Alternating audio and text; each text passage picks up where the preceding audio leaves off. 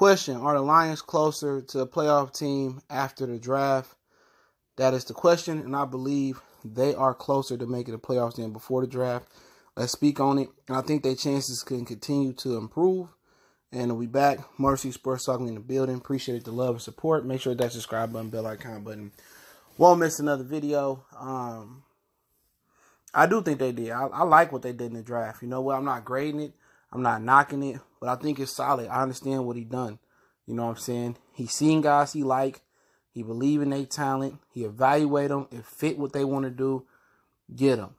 Hockenson, you probably talked to Bevel about the importance of how we going to implement him.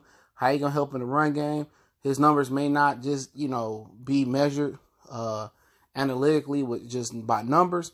But in the deep analytics, what he do in the block in the run game. What he do in the pass blocking game. Sometimes staying in the block. So a lot of these guys, I think the Lions are closer to the playoffs. And in my opinion, I don't think there's a runaway winner in the NFC North. I think it's going to come down to, as it always do, training camp. Health in the offseason, not getting arrested, not getting suspended. Once again, health through mini camps, OTAs, rookie mini camps, through training camp, through preseason. A lot can change. And how big a step will Trubisky take? I think it's it's more about a lot of the developmental players in the NFC North, and it's about the old guys. Excuse me, kind of getting choked up. But how much Aaron Rodgers got left? Can he remain healthy? How much help he gonna do? If he gonna listen to Matt LaFleur, and also Trubisky, is he gonna take another step? Good talent. A lot of people question his arm and how he fit it in there. So I think this division is for the taking. There's no dominant team here. Green Bay no longer dominates the division like they once did. You know what I'm saying? From Brett Favre to Aaron Rodgers to a point, Minnesota, they going through it with Mike Zimmer. They losing faith in the process. You know what I'm saying? And I think Kirk Cousins has shook up their team a little bit. So ain't nobody fearing them. But just, focuses on what we do. And in the offseason, we'll cover all the schedules. We'll do previews closer to we get to camp in the season. But let's look at our team. I think they did improve. I think they improved in the offseason with Flowers. I think they improved with depth. I think they improved with versatility. And it's all about, what do the next step Galladay make? What does Darrell Bevell help Matthew Stafford do? As far as the draft, you never really bank on rookies coming in to make a great impact. You really counting on those year 2 to 3 players, years 3 to 4 players. You counting on your quarterback to continue to get better.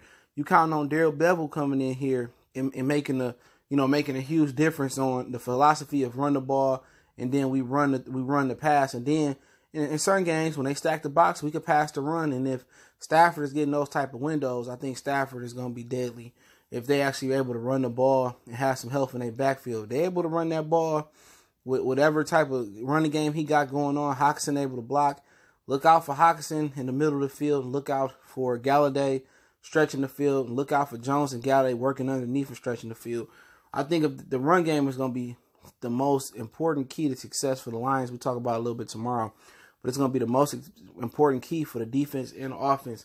If you got a run game, you get 4.5, 5 yards of carry is excellent.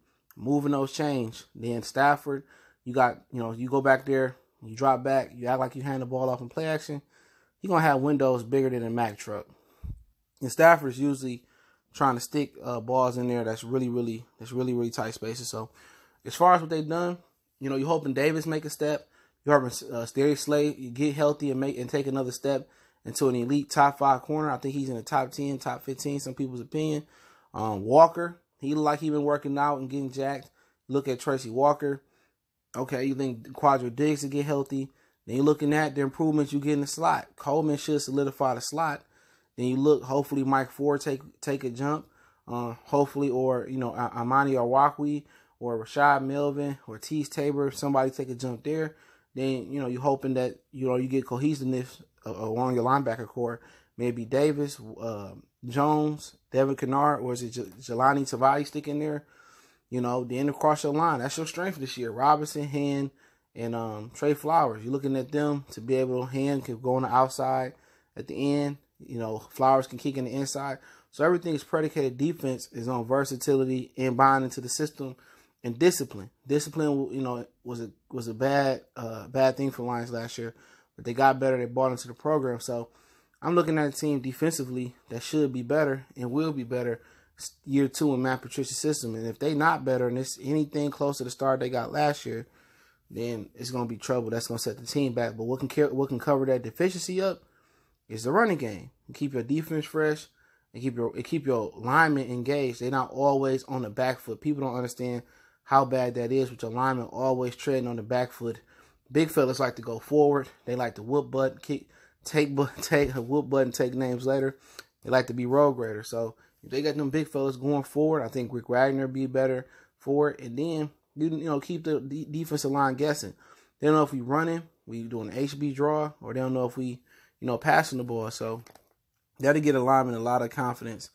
And that running game is really going to open up a lot of things for Lions. If the Lions don't run the ball, then it's going to be a similar season to last year, no matter how good the defense is, because Matthew Stafford is not going to be able to put points up if he always got four men in the box. If you don't get or 7 men in the box, if he don't get 8, 9 man boxes this year, then I think it's going to be tough for him. And if they get into a running gun type of offense this year again, where he got to drop back and he got to throw to win the game, it's not going to work. He needs some assistance. He need, obviously, he need Johnson, he need Anderson, he need Zenner, he need Reddick, he need the kid from Maryland to run the ball well and provide him that. But long story short, I think they did improve. And obviously, we talked about the video about Vegas kicking them from 80-1 to 66-1. So they believe they improved. You know what I'm saying? Then, and it's the aspect of surprise defensively. They're a hybrid team, 4-3, 3-4. You don't know. They might go to a hard 3-4. Next week, they might go to a 4-3. Or they might show you multiple looks, in the game. So they always going to have that going for them. That's that Patriot stuff, From week to week, we're going to shift our personnel. We got the versatility to go 3-4, 3 down linemen, 4 linebackers. We got the versatility to go 4 linemen, 3 linebackers. They got that type of versatility. Savai can put his hand in the dirt. Davis can rush the quarterback. Savani can rush for the middle. Jones can kick inside, play the mic. Kennard can play the mic. He can rush on the outside. And Flowers can play 3-4-4-3 defensive end. Snacks can play the middle and anchor the middle. Hand can play defensive end in the 3-4 or 4-3 and kick in and play the 3 technique. Got a lot of versatility up front that can keep offensive guessing. They got a game plan for you.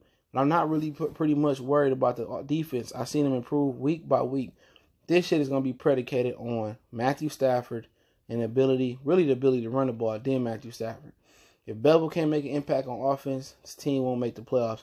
It ain't even about the draft. If Stafford can have a really good, functional offensive coordinator, they got a brain or somewhat of a functional system, and they can run the ball, which Bevel has shown over the course of his career. He can run the ball. Peterson, Lynch, the rest of them as well. Then I think you got some. I think they're gonna have a playoff team, in my opinion. You know what I'm saying? Because Stafford's run the ball. All you got to do is drop back 10 to 20 times a game. He don't drop back 30, 40, 50 times a game. That increases his ability to get hurt. If he just drop back, 10 to 20 times a game and preserve his health, and then if we ever do get behind, the beauty of it is for his whole career, he spread it out, and then he always chucked it down the field and chopped it up. So Stafford, it'll be a blessing for Stafford to see an 8-9 man box at some points in the season. It's really about Johnson being healthy, Anderson being healthy, and the ability for the line to block and Bevel to get on the blueprint to really run a functional offense. So, in my opinion, if you ask me what is riding on, it's riding on Bevel, in Stafford in the running game. They good, and then Matt Patricia's defense continue to improve. Team's a playoff team. I think they got a chance to win the division as well. I know a lot of people say, "Oh, you stretching it." I just don't know how good Trubisky really is. I don't know the injuries, and we could suffer some injuries, and we could be messed up. So, you really never know. But I think their chances did improve after the draft, but their chances are really going to be predicated on making the playoffs on the offense. Running game, Stafford, Bevel, no particular order. Let me know what you guys think. You think the Lions, after the draft, got a better chance of making the playoffs? Vegas thinks so, 80-1 to 66-1. It's a better job, better odds. But Let me know what you guys think. Don't forget, we on Facebook, Instagram, Twitter. Reach out to the email if you have a business question, inquiry, sponsorship, or video request. Appreciate the love. One time.